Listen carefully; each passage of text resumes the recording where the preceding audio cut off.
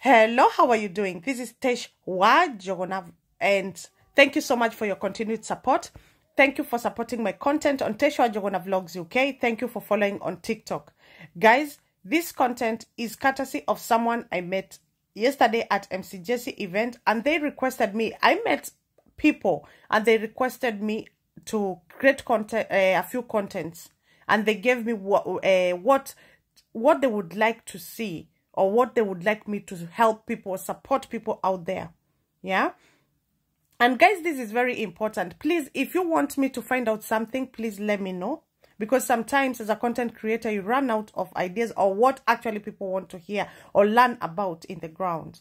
So this guy told me if I can make a content or create a content or find out and create a content about the unmarried partner visa, which is also known as UK de facto visa.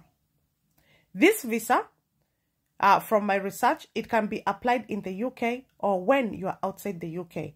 And I would say if it's inside the UK, I'm assuming probably you came with probably a different visa or a short visa. Probably you came in as a visitor and now you want to apply for this visa. So you can still apply it while you're in the UK. However, today I'm going to talk about it, about if you are outside the UK.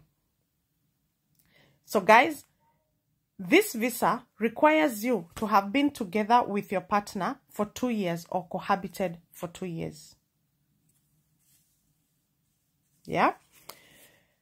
And remember, if it was a spouse visa or something, one of the evidence is marriage certificate. But in this case, we are looking for the unmarried partner visa.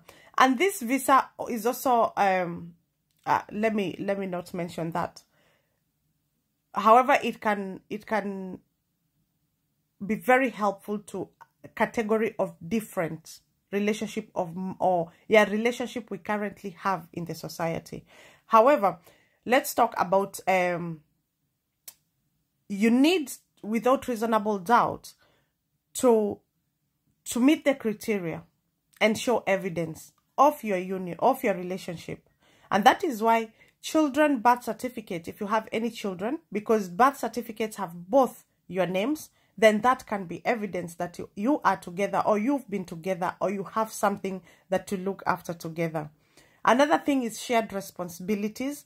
You can show your shared responsibilities, something to show your shared responsibility. You can also show a tenancy agreement. Yeah. If your partner is in Kenya, the house that you live in, the tenancy agreement, and so on. Another thing that can come handy is if you have a joint account.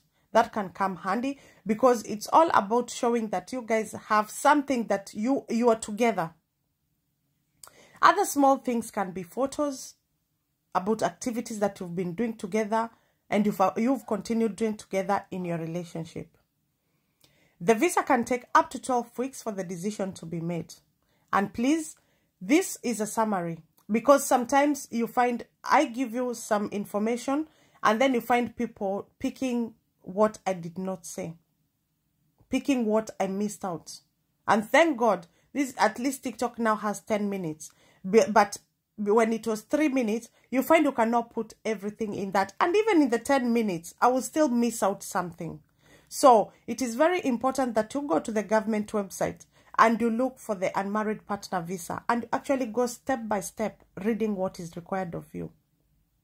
The most important thing is I have come and I've told you this type of visa and it is of interest to you, then I'm sure you will do as I requested.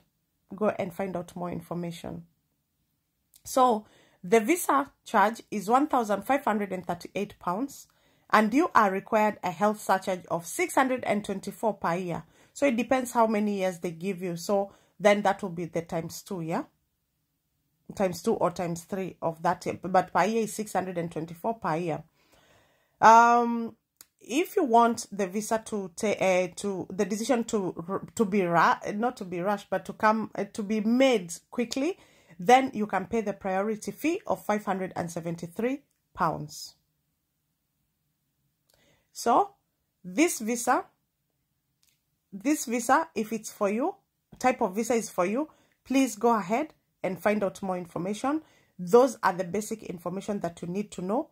and there is what I've mentioned is what is important. However, you're reading further, then you're in a good position for you to have an easy time when you're applying that kind of a visa. Until next time, guys, ciao.